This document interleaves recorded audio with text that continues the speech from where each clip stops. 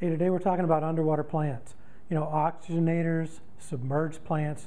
You know, the reason we have these is to starve out the algae in the pond. We would rather have these nice looking plants growing up from the bottom of our pond than have green water. Now, the best of these is anacris. Now, there's also hornwort, but I prefer anacris, and I think most people do.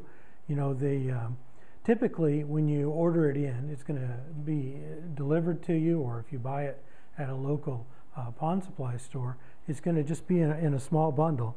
You know, it's be about yay tall, and there'll be 4, 5, 6 strands, usually wrapped with a rubber band, or sometimes like a lead weight, like a wraparound lead weight that looks like a rubber band, but it'll hold it down.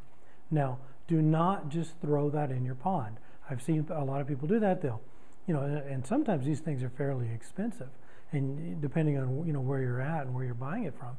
So the last thing you want to do is just, you know, chunk that anacris into the bottom of your pond, for 2 reasons. Number one, your fish will eat it.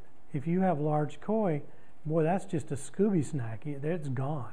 So you'd be much better off, you know, throwing them something else for a treat, you know, some lettuce or something. It'd be much cheaper. Now, the other thing is some folks have very deep ponds. You know, a lot of times I would keep my pond around 4 foot deep. So in that case, I would need to put any underwater plants on a shelf, because if you throw it that far deep, it's not going to get enough sunlight to live. And eventually, you know, next time you're cleaning out your pond or netting in the bottom of the pond, you're going to see that you don't have anything left except a little lead weight and just maybe a little stalk of rotting anacris. So don't just throw it in. Now, what I would do is I would plant it. I would find like a shallow, like a you know, something you'd use for seeds in a greenhouse, or where you've bought some seed type plants. It doesn't have to, you know, hold water. It can have holes in it. But what I like to do is have it at least be enough so that it can hold gravel. And I want to plant the anacris in the gravel.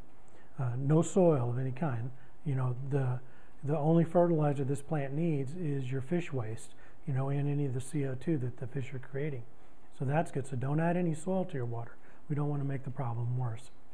Now, typically, I've seen where an off-the-top formula is 1 bunch per square foot of pond. So if you have a 3 by 5 pond, you'd need 15 bunches.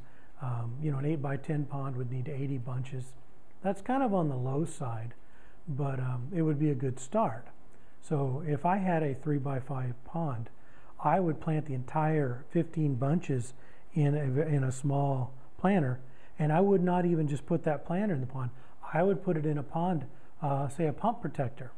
You know, the pump protectors that you get that basically have like a lead weighted area. You put your pump in there, and then the top one is more of a floating, so that it keeps the structure.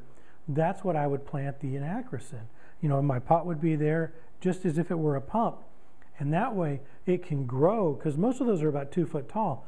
It's going to have to grow 2 foot before it starts sticking through the netting. And at that point, I don't mind the fish munching on it, as long as it fills up that pump protector. And then what I would do, if you've got it in the water at the right depth, it's getting enough sun, and your fish aren't eating it, when that net gets full, then I would think about adding another one. If you had 2 or 3 of those planted around your pond, protected to keep them from being eaten, you're going to have a great algae control system going right there in your pond. And the anacris looks really good. I mean, you know, as it grows through the netting, if you get it established well enough and you don't have too many fish, it may even grow fast enough to stick on out of the netting, you know, so it looks, you know, like you don't even see the netting. And then the fish will lay their eggs in it. You'll get some pretty good benefits from it, and it looks good. So, you know, those are the main tips I have for the underwater plants. Be sure you're protected. If you don't want to go out and spend the money on the pump protector, rig something. You know, take some PVC and stick it together and drill some holes in it, because otherwise it'll float.